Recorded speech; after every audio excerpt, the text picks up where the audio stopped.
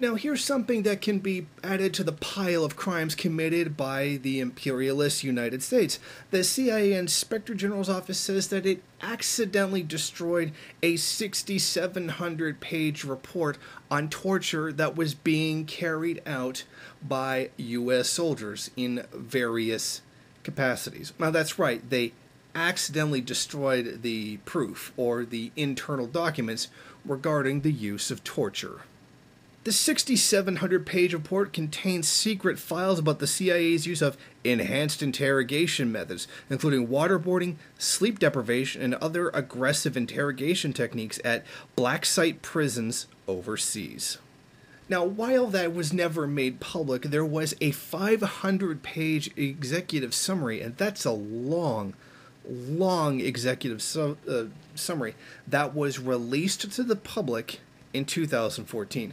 Now, Christopher R. Sharpley, the CIA's acting inspector general, alerted the Senate Intelligence that his copy of it had just mysteriously vanished from his office.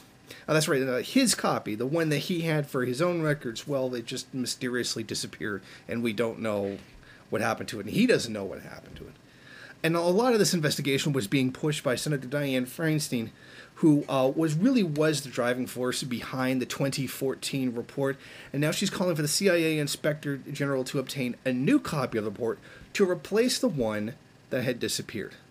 I mean, I don't think there's really anybody out there who really believes that the CIA just accidentally destroyed something that would show its complicity in illegal acts, particularly something as heinous as torture. I mean, the United States government has basically all but admitted that torture has been going on, not just domestically inside Guantanamo Bay, but various CIA black sites around the world, which there is absolutely no oversight for whatsoever.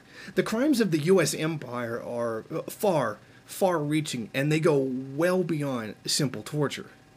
But having some kind of documentation of the crimes being committed by U.S. imperialism overwhelmingly against innocent people who are not even accused of a crime is something very important that needs to be kept.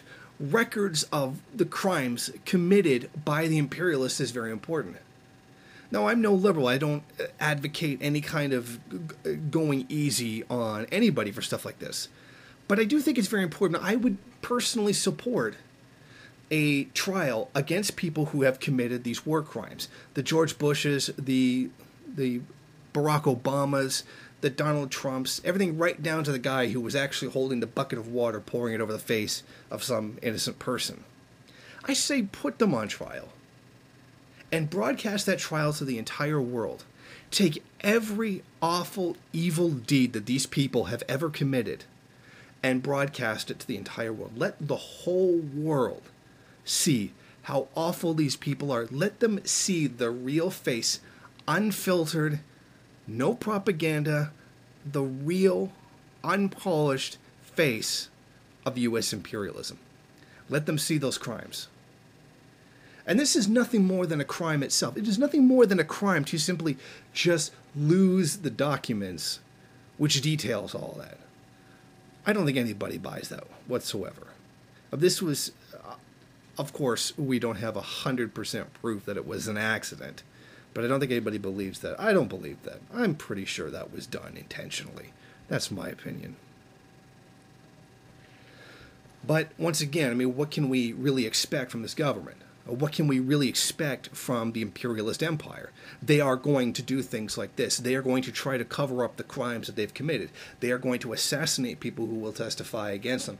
They will destroy entire countries and kill millions of people who simply don't agree with being under their thumb. So what makes us think that something as simple as destroying a few documents is something that's beyond them to do? Thank you for watching. If you like this program, then please head over to my Patreon page and set up a monthly donation. It's your donations that keep this program running. Also, if you would like, please rate, comment, subscribe, and share in various social media.